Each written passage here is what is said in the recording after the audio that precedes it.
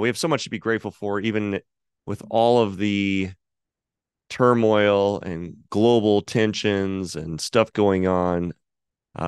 It's a great country to live in, especially with our. There we go. Okay, so we're live. All right, guys. So let's go ahead and jump in, get started. Welcome, Market Pulse members. And before we get into any of our highlights or news articles and some of the topics that I've picked, I've got to jump in and go through our disclaimer. So let's jump in and grab that, and then we will get started here in just a moment. Thank you. Okay, that should do it.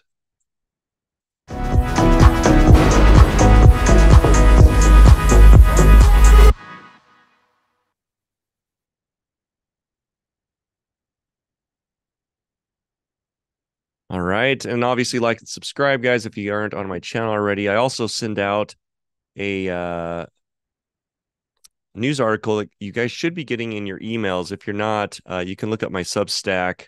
It's Market Pulse with Matt. And I do weekly updates on the news. And we've got a lot to cover today. And let me just give you like the highlight topics. So as a lot of you know, legendary Charlie Munger passed away, almost 100 years old. And I'm going to make sure that we take some time to pay tribute to him.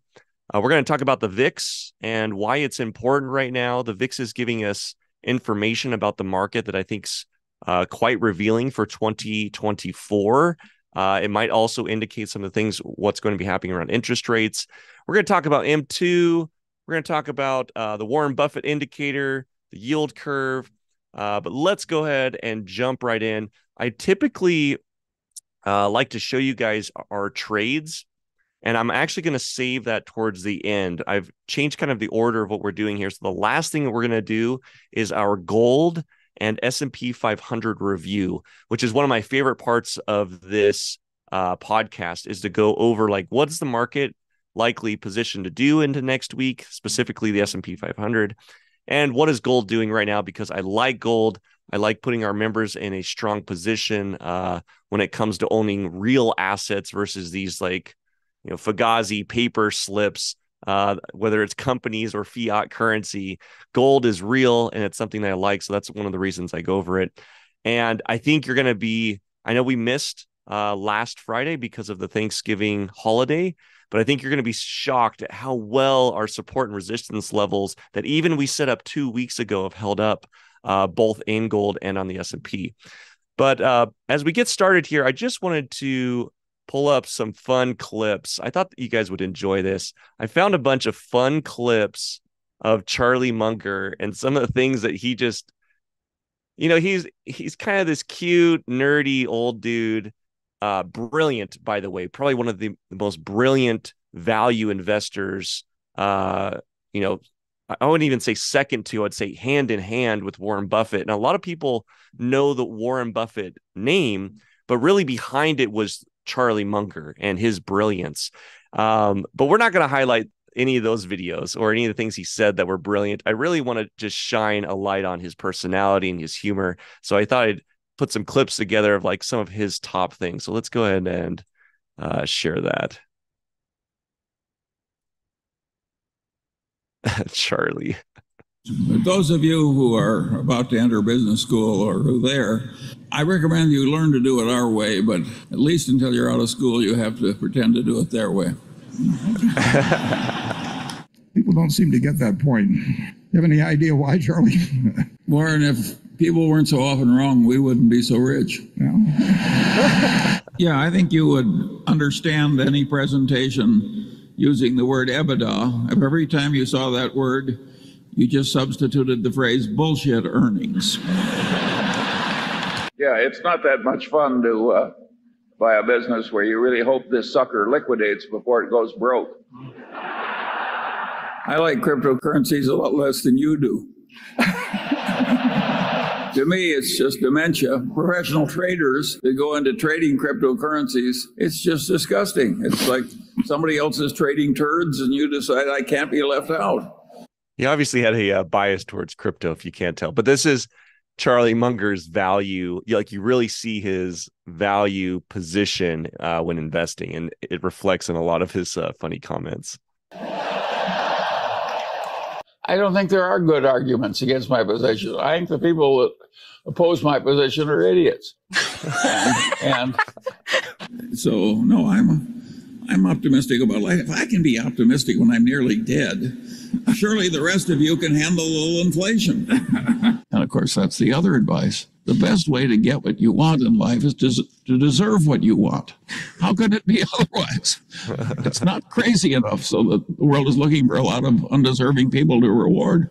A director getting $150,000 a year from a company who needs it is not an independent director. They're looking for chihuahuas and not Great Danes. Yeah. And I hope I'm not insulting any of my friends that are on comp committees. You're insulting the dogs. No. Everybody wants fiscal virtue, but not quite yet. They're like that guy who felt that way about sex. He was willing to give it up, but not quite yet. Well, you don't want to be like the motion picture executive in California, and they said the funeral was so large because everybody wanted to make sure he was dead. It was investment banker aided fraud. Now, not exactly novel. That does not mean we approve of every buyback at all, though. I mean, we've seen. No. Yeah. I think some people just buy it to keep the stock up, and that, of course, is insane and immoral. But apart from that, it's fine. And yet, it's perfectly obvious, at least to me, that to say that derivative accounting in America is a sewer is an insult to sewage. I've listened to so many nonsensical cost of capital discussions that I've never heard an intelligent one. Yeah, Charlie's big on lowering expectations. Absolutely.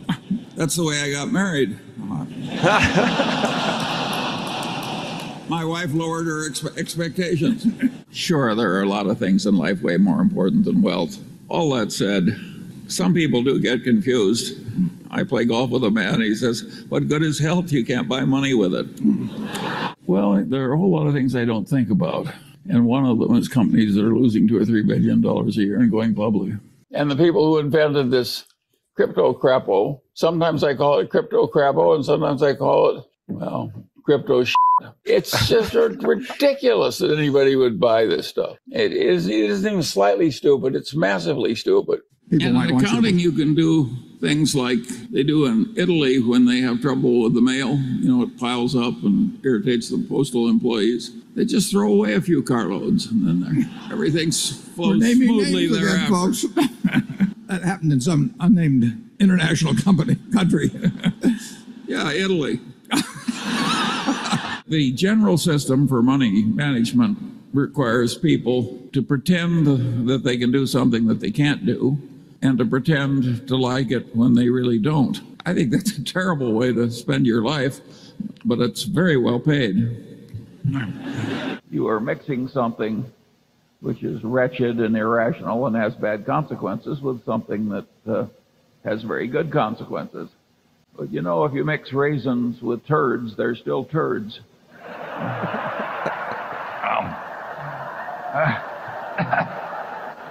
He really likes his That's sewer. why they have me references. write the annual report. Well, I can't give you a formulaic approach because I don't use one. If you want a formula, you should go back to graduate school. They'll give you lots of formulas that won't work. As Samuel Johnson said famously, I can give you an argument, but I can't give you an understanding. It's extraordinary how resistant some people are to learning anything. He The answer volunteers. is no, the board at Lubersol did not breach its duty because we were not going to participate in the transaction if they didn't do it our way. Has anybody else got an easy question?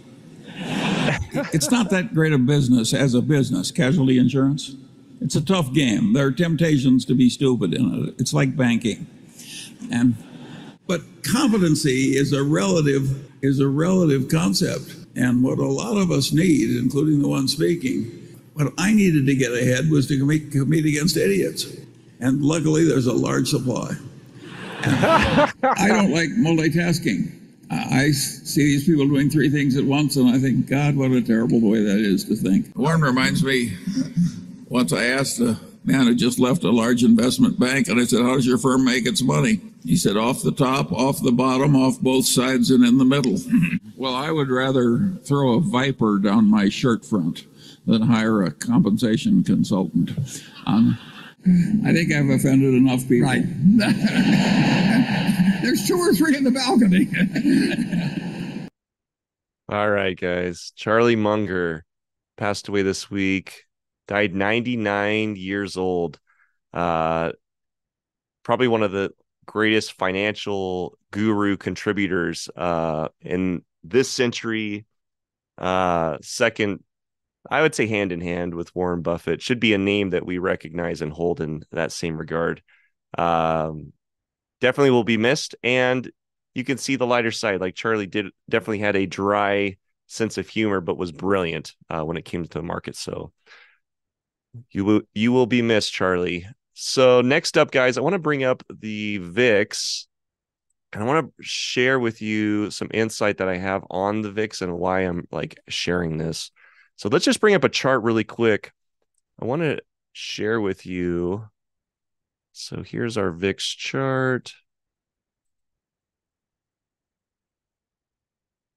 And this is a really interesting chart. So you can see this goes back over a year. So I've brought in data from about 13 months, and you can see where the VIX came in at the top and where the VIX is currently. And for those of you who don't know what the VIX is, it's a volatility index of the S&P 500. And the way that people describe the VIX is when the VIX is low, the market is settled. There's not a whole lot of volatility. Therefore, the likelihood of a drop in the market is low. But when there's a spike in volatility, there's typically a reaction towards the downside or a bearish market. In fact, there are strategies that through COVID were brilliant just using the VIX, where like if the VIX went over a certain number, you shorted the market. If the VIX went under a certain number, you bought. And you could, pull profits out of the market basically on a strategy like this. Well, I'm not here to talk about any of the strategies, so to speak, when it comes to the VIX, but I want to talk to you about what it means to have the VIX at an all-time low. And you can see over the last year what's going on. So when I describe this and you look at this chart, right now we're at 12.95 on the VIX, and you can see clear back into last year, we were at 34. So there's been almost a 3 times decrease in the volatility on the S&P 500. And what that means is that the markets are getting secure. There's not a lot of uncertainty in the market, and the stability or the perception of the market is actually relatively good. And let me tell you what's triggering this right now, and we'll talk about some of these data points as we go on. But this week, we just had PCE come in, and PCE came in as expected, and so there was no shake in the market, which actually targets or it foreshadows a likelihood of next year having rate decreases. And so the likelihood of us being able to kind of take our foot off the gas in terms of rate increases, I think is showing a increase in kind of this soft landing. But we are kind of priced, the way I would like to say it is we are priced to perfection right now in the market. Like everything is going as planned, but it's almost this eerie silence in a way. And so when I see the VIX this low, I see like great for the markets. We're going to see more bullish appetite. This is a good sign that inflation is tamed. We're seeing data points that are showing that. However, there is a lot of looming data that we're going to be dealing with in 2024 that I think is actually going to shake this a little bit. And we'll probably see a jump in the VIX because of that. We'll probably see a drop in some of the markets, obviously in specific areas. Not every market is the same. And I think what you're going to see going into 2024, especially being an election year, is much more high volatility. But this is great news for the month of December. Black Friday Cyber Monday came in. I don't know if I'm actually, do I have anything on this? Let me check this real quick. I might have an article that I'll bring up on this, but for the most part, those came in at high yields. In fact, I don't have it, but let me kind of give you the data over Cyber Monday, Black Friday. It was reported that spending was over 7% compared to year over year. So compared to last year. So for those of you who think or thought like Black Friday was awful, or, the crowds didn't seem high, or, whatever, you can make up whatever story you want. The reality is maybe people weren't spending in the stores, but they were spending overall. And I'll give you another data point that I found over this week. That wasn't just the good news on spending, because good news on spending always means, good news for the economy. But there was also this unique piece of data that I saw, that the debt used for spending was higher than ever before also. And so we're kind of dealing with this. Okay, we're spending, but where's the money coming from? And are people over leveraging their debt? Are they pushing their debt to a place that it's never been? And the answer is yes. Credit card debt, consumer debt, household debt is at an all-time high. And the debt percentage used for gifts this year was higher than it's been over the last few years. So all those things I think are worth considering. But there's kind of your look at the VIX, understanding why the VIX is important. And I would be watching this really close, because if you start to see the VIX start to jump back up, especially into like the 16 levels, that's a pretty strong sign that we're either going sideways or bearish in the market, specifically on the S&P 500. So there's our VIX data. Let's talk. I want to share with you. So there's all this good data that's coming out right now. And I want to share with you some of the topics that we're going to be hearing a lot more about next year, specifically with an election coming in. So we have a presidential election coming in next year, and the topics are generally ones that concern you, my listeners, the general public the most. And one of the topics that has not been a topic for probably the last decade is fiscal responsibility, as we've seen inflation really impact the average day citizen. And we're dealing with this kind of like tug of war of whether we should go forward, printing more money, letting the government just hand out checks and stimulus, because it feels like the general public, when they get it, they love it. But then when we have to deal with a year, 2 year, 3 years later, we hate it. And that will likely be a very strong conversation that we're talking about during the next election. But I want to show you, Ray Dalio is one of my mentors, I would say. It's one of the individuals that I follow the most. I mean, Charlie Munger, obviously one of my great heroes, Warren Buffett, but Elon, or not Elon, excuse me, just throw out Elon Musk just to get some clicks. No. So Ray Dalio was one of the largest hedge fund managers on the planet. In fact, managed the largest hedge fund in the world, and learned lessons the hard way. This gentleman started a fund, and his first fund actually failed because he predicted the market in the wrong way, didn't quite understand how the monetary or money system worked as well as he does now, and then became obsessed with micro and macroeconomics. And so I hold him in a very high regard. He's done a lot of philanthropic work now that he's kind of retired. And the way that I've heard him say it, he's doing this work to give back. He's really doing these downloads and these books and these apps, these interviews, really to give back, in hopes that we learn from our past, in hopes that we actually grab onto this information and make the future world better, because we are dealing with some problems. And so I want to share with you this video.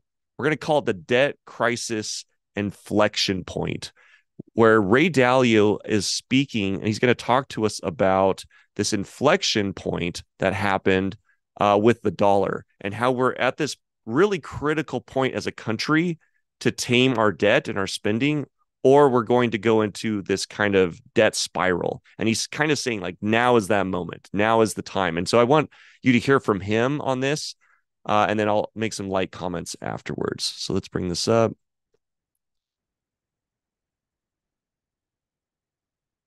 And this was an interview done on CNBC, to give these guys credit. Ray, back in September, you said that the United States, you think, will be facing a debt crisis. Yields have changed pretty dramatically just in the last week or so. You still think that that's the case? Yeah, it's look. You have a change of 50, 25 basis points and so on. Let's just go back to the basics and the big picture. First of all, let's take the bond yield. The bond yield, roughly speaking, has got to be about what we determine the expected inflation rate will be over the period of time. There's a question about that. That number probably is settling into the vicinity of 3.5%. That's the right number. There has to be above that a real interest rate.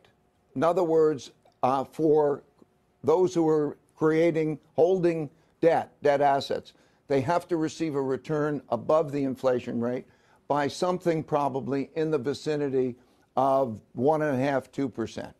So that is going to get you in the vicinity of 4.5%, 5% interest rates. And you're seeing the movement around that level. Then there's the big question of the supply demand for bonds. All right, I just want to pause what Ray said because, it took me years to understand this language. It took me years to understand this training. But what Ray essentially has said is that bonds, the T-bond, is a reflection of our projected inflation over those years. So right now, the 30-year, if you look at the top here, this is why they have this chart. The 30-year T-bond is positioned at 4.5%.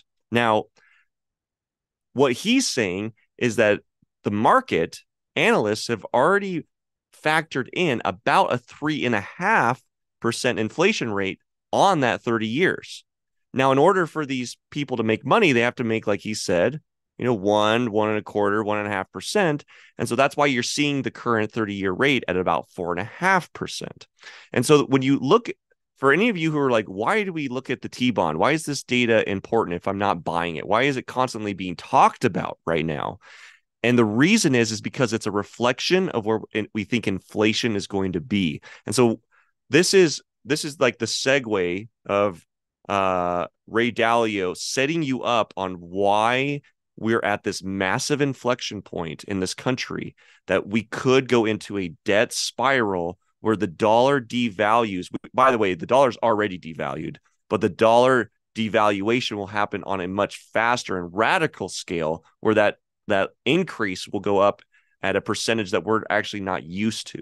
And that comes in the form of inflation, definitely, but also kind of a global competitiveness of the dollar. So like what I can get for my dollar versus any other currency also starts to shift with this inflection point. So just keep listening to this, but this is where this gets really important. And guys, I know I'm trying to set your listening up, but this 8 minutes with Ray is probably, if you could just really focus in, take notes and pay attention, is probably one of the most valuable things that have happened and have been spoken about in the last 2 weeks. So I really want to make sure that you catch the rest of this.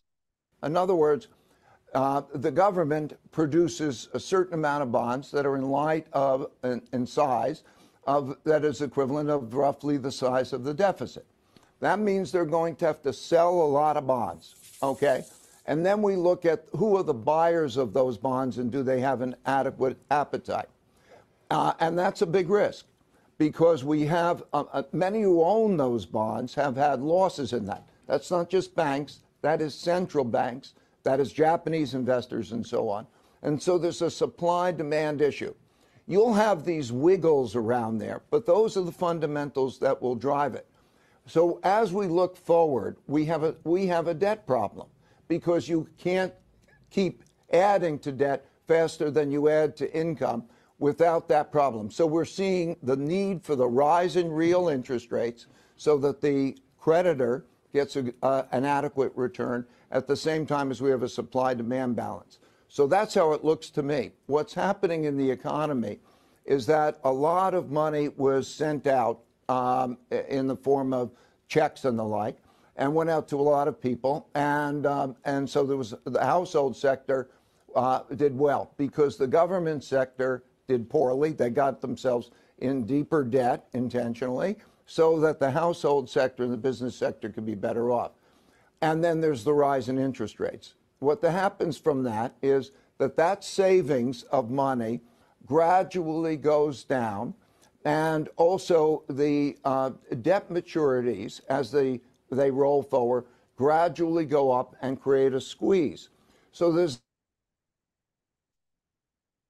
however, because the unemployment rate is relatively low, and because the compensation levels have been relatively high because of that set of circumstances, the household sector's income has been good. So you have a sector in the household sector, hence the economy as a whole, and I'll include the business sector in that, in which by and large the financial transfer of wealth from the government as it got in debt and gave it to the public sector, gave it to the private sector, that allowed that to happen. So that is a formula in a punchline. I'm sorry, I'm taking too long.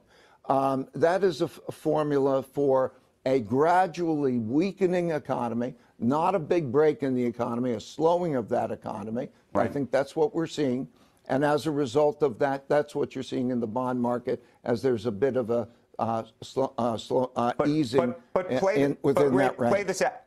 Play this out a little bit longer, which is to say, where do you think interest rates are a year from now, on a very just straight up basis? But then even longer than that, you're talking about the debt problem that we have in this country that's becoming a main feature of debate and a topic, of course, in the presidential election and what's going to happen come November 2024 and beyond.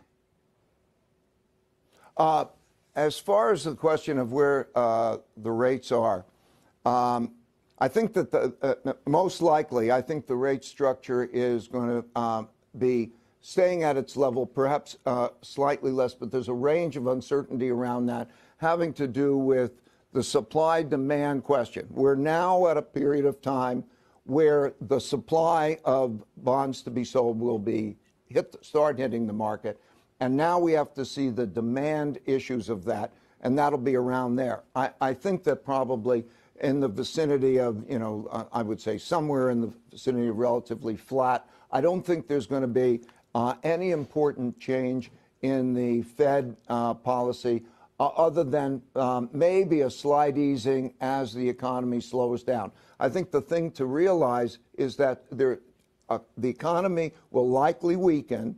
In other words, its growth rate going to something close to zero, plus or minus, maybe 1%. And with that exerts a slight downward pressure on interest rates. At the same time, the supply issue becomes an important issue. The second part of your question, I forgot the second part. What was that? Well, just how much, the longer-term damage of having these having this enormous amount of debt. Obviously, that's playing into the political debate. But if one, it sounds to me you're also arguing that if we're going to have a soft landing, that maybe people are going to feel more comfortable holding as much debt as we do, and that the rates are not going to, blow through the roof. No, I think we're talking about the short term as very distinct from the longer term. The short term we just talked about. The longer term is that we are at a point in which we are borrowing money to pay debt service. And there is a process by which when you keep having debt growth faster than income growth, then that means that you have debt service encroaching on your spending. It's the same for the government as it is for us. And as that happens, and you want to keep spending at the same level, there is the need to get more and more into debt. And the way that works, it's like it accelerates. We are at the point of that acceleration, which creates the supply-demand problem. And it's made worse by the other issues that we're talking about. The internal political issue, the internal social conflict issue there is something that is affecting foreign demand for bonds. About 40% of our debt is sold to foreigners. And so there is a concern of the American politics, of the controlling of this debt crisis and these types of things. So we come back to the same basic question. How strong are we going to be? When we talk about strong, what I mean is also economically strong. And economically strong means financially strong. That means it's just a basic thing. Financially strong means, do you earn more than you spend? And do you have a good income statement as a country? Do we have a good income statement? And do we have a good balance sheet? More assets than we have liabilities. The worse that gets, the more we are going to have that long-term problem. And it's just, you can see it in the numbers. It's just a matter of numbers. We are near that inflection point. All right. So Ray Dalio on the inflection point. And this was, I would have covered this last week had we not had the holidays, but this came out actually between our last session that we had, guys. So this is not something I pulled out of like July or May. This is Ray Dalio speaking on what's happening right now. And when he talks about like the data points are showing this, I want to bring up one of the data points that's very clearly showing exactly what I'm talking about. And this is what we call M2. And I want to share with you something I did with M2, and I drew some of my own drawings on here.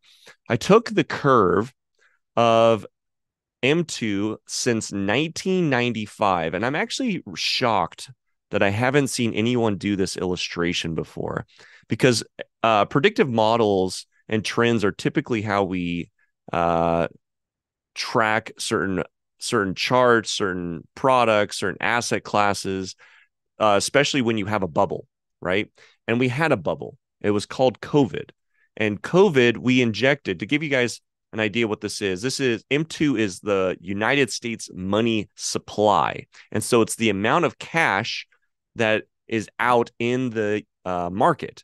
And the way that we constrict or expand M2 is typically through interest rates. The lower the rates, the more borrowing that can happen, the more money that gets out into the system.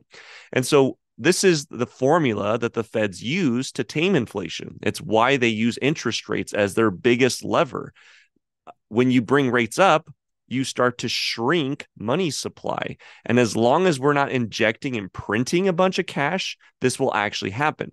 And so you can kind of see on this chart, clearly the spike from COVID, right? We were definitely in an exponential curve. And this is one of the things Ray Dalio was talking about is like, we have a problem here. Like we have an issue spending money, and we just spent a ton. And now we're taking it from an economic standpoint in a way. We are kind of sucking it out of the hands of the middle class. We're sucking it out of the hands of the poor. And frankly, this is a massive issue for a lot of people. Now, what I did is I drew this red curve, and you can see that to get just back into the exponential curve that we had before the pandemic, we would have to go completely sideways. We would have to keep rates where they're at, locked in, like flatlined. We would have to keep unemployment exactly where it's at. We would have to keep GDP right where it's at. Everything would have to stay exactly where it's at. And if that happened, it would take us until May of 2025. So when people chime in like Ray Dalio and they say things like, I think it's going to go sideways, but as the economy starts to constrict and, basically what he's saying, he didn't want to say the word, but as we go into a recession, possibly into next year, high likelihood, what's going to happen is the Feds will be tempted to lower rates. But if you look at this chart to get our M2 kind of back in line so we don't hit this inflection point in this debt spiral, we're going to have to do some taming around that until about May 2025. And that's not 2024. And so I think this makes a strong argument, and I think it echoes what Ray Dalio was saying. Rates are going to stay high where they're at for much longer than we anticipated. And it would not be a surprise to me. Like everything is priced to perfection. And the only way that we're going to see a rate drop is if things just go perfectly smooth and through 2024. If we start to see any bump in inflation again, there may even be rate hikes. And there's been a lot of analysts that have been predicting a drop in inflation and then a secondary rise, almost like an earthquake that has an aftershock, right? You have the major impact of it and then the aftershock after. Hey, give me just 2 seconds here, guys. I've got to plug in my battery. I just got a warning that my battery's going out. So give me 2 seconds.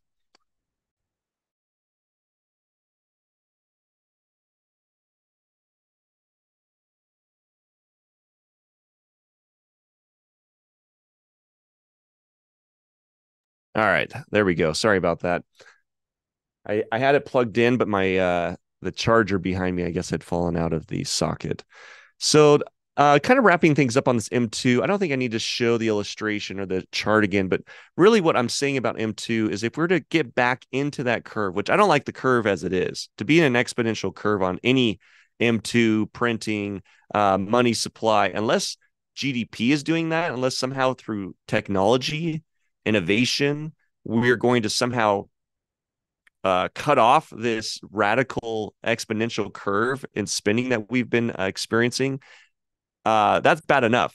But for us to be out of that curve, to have us just completely break out, like you saw on that chart, and then to go, okay, we've got to get us back into at least what I would call normal territory. May of 2025 is kind of a shocking reveal. And I just don't, I study data enough to know that it's going to be, it's either we're going to break, which is one of Ray Dalio's big concerns, or we're going to do what's right. We're going to get a fiscally responsible president in the next election. We're going to see lots of cuts in government spending. Don't expect government handouts for a while. And things will be sideways. So if you don't like where things are right now, you don't like rates with where they're at, maybe you're in real estate or something that impacts your business around rates, I would not anticipate seeing a change in this for at least it could be this time next year that we might see a decrease. Now, obviously, the reason I do this every week is these things change week to week. And so obviously I'll keep you guys updated, but that's how it looks now. It was looking like we would see a rate decrease at like mid 2024, but with the new data that's coming out, I'm not seeing that. I would be very surprised to see a rate drop based on some of the inflation points, because we're still not at 2% with inflation, which is about where we want it to be. All right, so that was a fun tangential conversation. I want to echo. So we did a nice highlight on Charlie Munger, and as you know, Warren Buffett was one of Charlie's closest teammates, partners, and contributors to his success. And I think it's appropriate, and it's probably just coincidental that we're going to be talking about this, but I want to bring up the Warren Buffett indicator because we're dealing with something where it's like, okay, now looking at the market, looking at what happened, looking at M2, this like price to perfection VIX, what's going on with value? And you heard Charlie Munger in some of his quotes where he was like, he used a lot of sewer and crap language, so to speak. He compared things he didn't like to fecal matter a lot, as you noticed. And what was interesting about that, or what I thought was entertaining about that, is if you don't know Charlie, you might have been offended. A lot of people, including myself, made a ton of money when crypto came out, but the play was not a play like Warren Buffett and Charlie Munger play, and that's value trading. And so the Warren Buffett indicator is really a value index. And I think it's important to understand that. It does not take into account sentiment. It does not take into account M2. It does not take into account inflation. All it takes into account is this formula that you can see here. So just follow this with me. The Buffett indicator is the total US stock market over annualized GDP.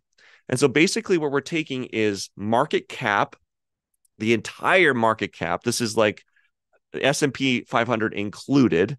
We take the total market cap, all cash that's in the stock market, that dollar amount, which right now is $44 trillion. And then we divide it by what's our annual GDP.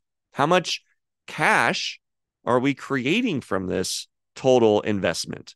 And right now, when you divide the two, you get at 160%, which historically is insanely overvalued. Insanely. And so I want to show you this chart, which will really highlight this well. Here's the actual indicator, and I can put this in a full screen. But here's the current indicator as of today. And you can see on the far, far right, well, actually, this is the 31st of October. But on the far, far right, oh, yeah, is that today? Today's the 1st. So as of yesterday, excuse me. But as you can see, and I'll explain for just our listener audience, there's the way that this chart breaks things out is in two standard deviations. And so 0 is the historic trend line. A standard deviation above that is represented by 1, and then 2 standard deviations is a 2. And so this is how we can kind of see if, like, is the market based on the Warren Buffett indicator overbought or oversold, overvalued or undervalued, right? And that's why Warren Buffett created this indicator, was to find stocks, certain businesses, asset classes that were undervalued, because he was a value trader. He was a long-term trader, not a short-term trader. And so this is a really valuable tool for those of you looking into the future of, like, is now a good time to, like, if I'm sitting on a bunch of cash, is now a good time to throw it all in? And based on this, I would say probably not, but let's go and look at it. So you can see we're right above that first standard deviation line right now, where we're sitting at 1.06. Now, are we in a better position than we were back in August of 2021? Yes. We had so much cash in the market, so much extra funny money that got printed, handed to the public. Businesses got all these bailouts, and a lot of that money went into the market. And so you can see that as the spike went into this extremely overvalued, in fact, the most overvalued the market ever experienced. Then what happened? And I'll show you actually what happened later when we pull up the S&P 500. M2 went down, interest rates went up, the Feds pulled their lever, right? They started sucking, or as they say, shredding cash. They're not literally shredding cash. They're just constricting the percentage rates so that banks can't lend out as much.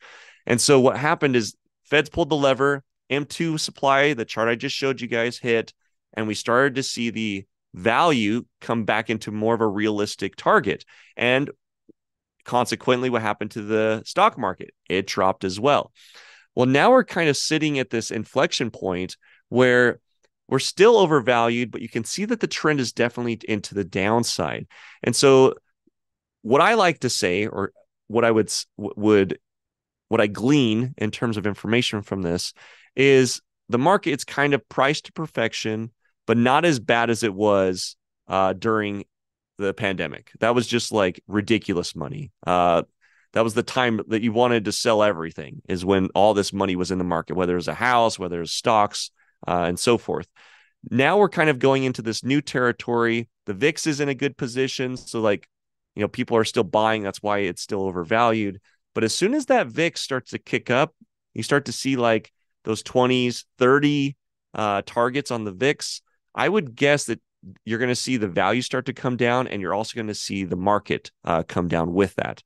There's really just no other way to do this. Now, GDP has been going up over the last couple months. In fact, we saw a spike in GDP, and you can see where this happened here in July, where GDP went way up, and it helped, or excuse me, GDP went down while prices rose. So the stock market started going up, GDP started going down, and so the overvalued started kicking back in. Well, GDP has started coming up while the market is still really high. And I don't know if you guys have seen that, but the market, generally speaking, is pretty high, but GDP has been coming up, which we saw. I mean, even the Black Friday reports, Cyber Monday reports are showing us that, like, we're seeing more coming out of the market. Companies are becoming more profitable than they were months ago. And we're also seeing sentiment. The public is starting to pull their cash out and say, yeah, we're not that worried about next year. We're going to start investing. Now, don't hold your breath on that. This is all obviously information that can change very quick, but that is the sentiment and kind of the read from this indicator today. Now, I want to go into a section of this that I normally don't, and I know we're getting close on time, but I want to talk to you about yield curve. Since we were talking about Ray Dalio's inflection point and how it's tied to T-bonds, how we're watching bond prices really close, because if someone's not willing to buy a bond with the rate of return because inflation's too high, then we're going to have a problem, right? And so I want to show you this same website, by the way, guys. This is current market valuation. I love this site. Here is the yield curve inversion. And to give you, I'm just going to read through this to give you what the yield curve inversion chart is and what it helps us predict, because the yield curve inversion suggests the risk of a U.S. recession. And as you can see, everything's in red on this site right now. And the yield curve inversion, according to current market valuation, is very high, not kind of high, very high. And so I'll just read this. The U.S. yield curve is currently inverted, meaning short-term interest rates are higher than long-term interest rates.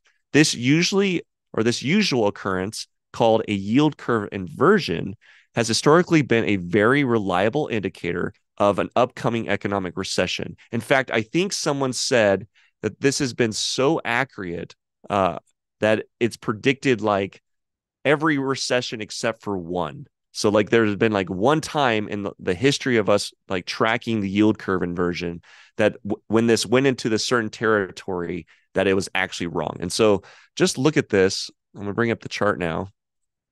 I just want to show you this. And just so you're aware, every gray line is a recession.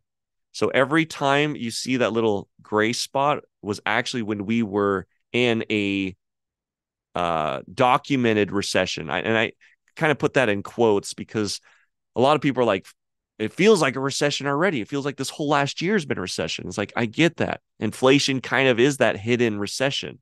But until inflation drops off, you're not going to see the numbers actually click in that show us that we're in a real recession. Why?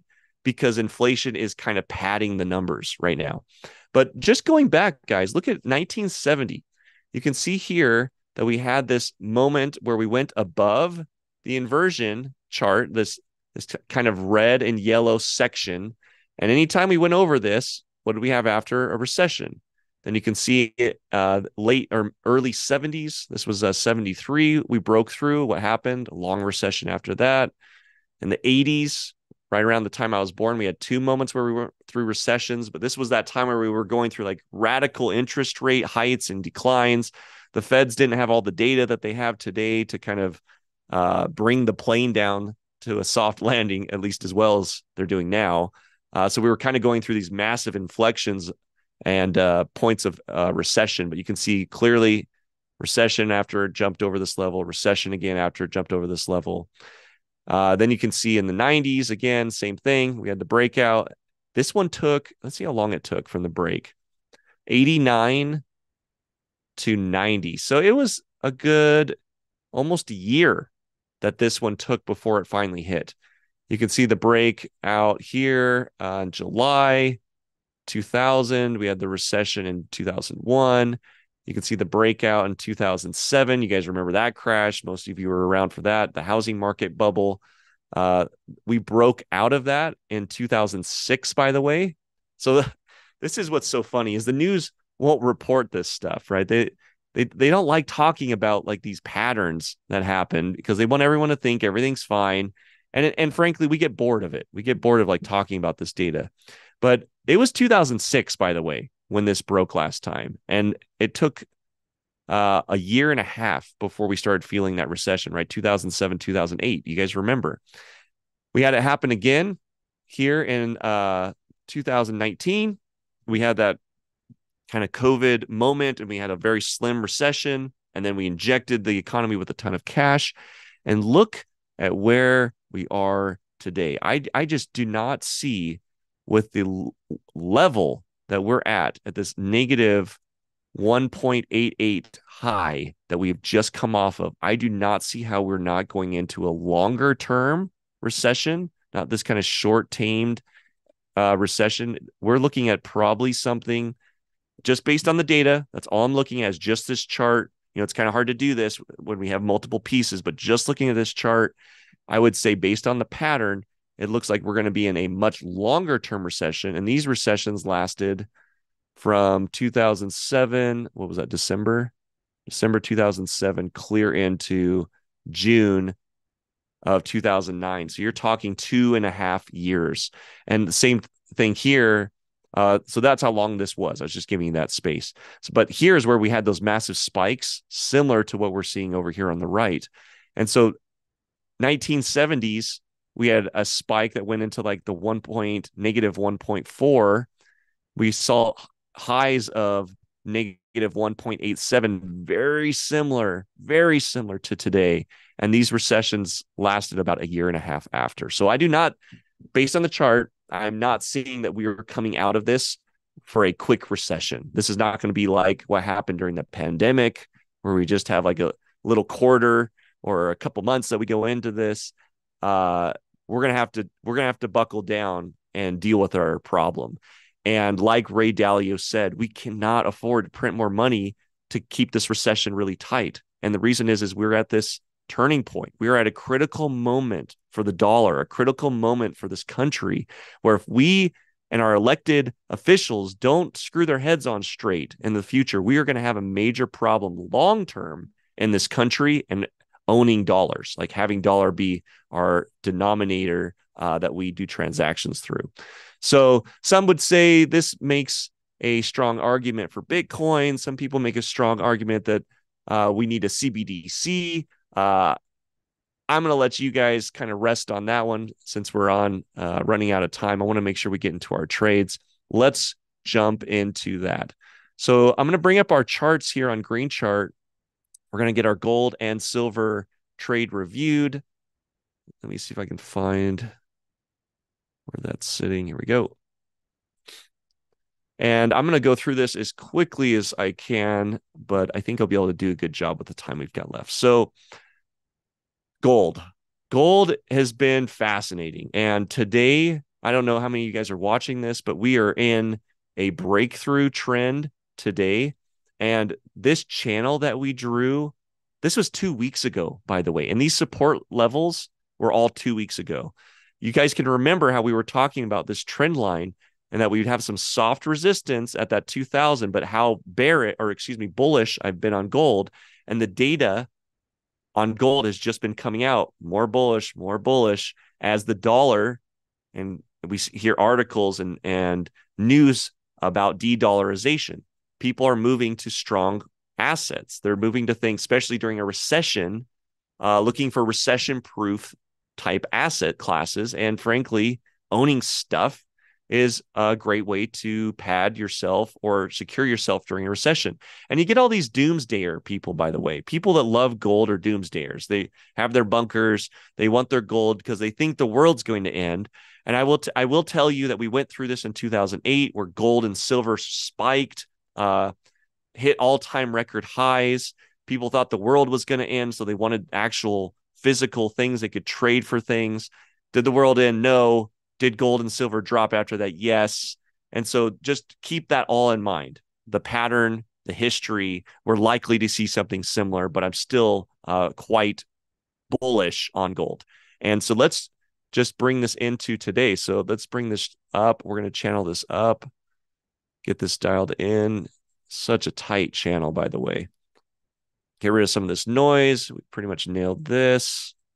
And I'll give you a sense of what's going on. We've broken this last support level today. It's happened as we spoke. People are buying gold on a Friday. And that's actually not very typical, by the way, to see a spike like this. But you can see our next support level goes clear back here, guys. Clear back. Our gold support goes clear back to, what is this? Last year, 5 of last year. Oh, no, sorry, this is a daily. So this high hit in 5.3, or excuse me, 5.3. Then we had it happen again back here in 224. So we're talking, if you're looking at days, we could even do a monthly chart. But if you're looking at days, we're going clear back into June, July this year. So we're encroaching on that high. And that happened clear back this year. And so we are in a new channel. And after today, if this closes, and again, this is really key to watch. If this candle closes above this 2050 level, guys, I don't see it coming back down next week. There would have to be some major news. So I'm just going to bring this chart way up into the future. So we've got our channel breaking out into next week. You guys can take some screenshots of this in here in just a second. And then I'm going to draw some ellipses to kind of show where I think this is going. Obviously, this is going to be a prime target range inside of the channel. And then you're going to see a lot more support holding above this 2050 level going forward. So I would say this is going to be your home next week for gold. So between 2076 and 2050, guys, is where it's happening. So we've had a break. It's happened right now. A trade that you could take into this is bullish. A lot of people don't like doing that. They get scared when you're at the high of the market. But frankly speaking, trade the trend, right? Again, not financial advice, do your own homework, but trade the trend is one of the rules. Stay within your support and resistance levels. I see some real potential for a bull trade, and you don't want to set your target anywhere close to this 2076 level. You want to put your stop below the 2050 level. And then if it gets up to this 2076 level next week, there's a lot of sideways trading you can do. So you can trade it down when it gets up towards that top level. You can trade it up when it gets back down to this 2050 level. Obviously, use your tools, watch the news, but there is our gold analysis for the week. And I'm going to mark this so that we know where we are next week. So we'll save that. I'll bring this up into next week. Let's go into the S&P 500. And this, again, same charts, guys. These were charts I drew 2 weeks ago because we didn't do this last Friday, if you guys recall. And look at how well our support and resistance levels are working. And last week, it finally broke out of the channel. We probably would have caught that on Friday. Let's get rid of this because this is old news. Get rid of some of this noise here. And I would say that we are kind of in the same place. In fact, the VIX being as low as it is, I'd be cautious of a breakout above this 20 or this 4,600 level on the S&P 500. But let me just draw this channel in really quick. This will give you guys a sense of the pressure that's going to build into Monday. And then I don't feel as confident about this analysis as I do my gold analysis, but this is where the price is going to want to stay come Monday. I'm going to bring that into here. And then if you get a break, here's kind of what the trade should look like. If you get a break towards the downside, you've got lots of room, lots of air to breathe. You would put your stop loss, obviously, above the 4,600 level, take profits, clear down into these levels, even maybe a 4,500 target would be possible. And then a break up or a run up is going to depend on some really good news. I do not foresee strong movements up. So I'm going to draw a really thin line up here. But if we do have a break, I think it's going to be pretty thin. I would say this is a more likely scenario. We're going to probably have some up movement. We'll start beating the drum. Our heads will start hitting the ceiling, so to speak, and we'll start crouching down and probably see some bearish movement into Monday, Tuesday. Obviously, all of this depends on the news. It's going to depend on what sentiment is. And so keep an eye on that into Monday and Tuesday. But from a technical standpoint, exclusively, bearish looks like next week. And you might get some strong plays. We might see some higher volatility kick in, and so bigger candles. But these small candles are great for sideways trading, guys. So obviously play cautious with this, but there's our S&P 500 review. And I'm going to just mark this also so we have it for next week. So wow, great timing. So that pretty much wraps up our morning this morning, guys. Thanks so much for being on here. If you are on my YouTube channel or you follow me on TikTok, Instagram, Twitter, I'm on all the channels. Make sure you guys are putting your comments in on anything on this video or anything that I'm doing that you'd like some more feedback on. I create my content based on the feedback that I get. So this was created from you. So thank you for your participation. Thanks for the comments that you guys have given me. This has been basically a reflection of what you wanted. So I hope it was helpful. Thanks for being on here today. And we'll see you same time, same place next week. But Next week, we're going to be going over the real estate market. And so I'll be doing my full real estate recap. And guys, the CRE market has gotten worse and it's starting to hit red states. In fact, my state that I live in here and now in Utah, we are starting to hear it. And I'm hearing it from the top guys that own some of the largest brokerage firms here in the state, listing agents. And yeah, it's happening. So there's some opportunity. When there's problems, there's always opportunity. But also there might be some timing things that you'd want to be aware of if you're in the commercial real estate realm. And then we'll talk about residential also. So thanks for being on here. We'll see you same time, same place next week, and stay safe, especially with your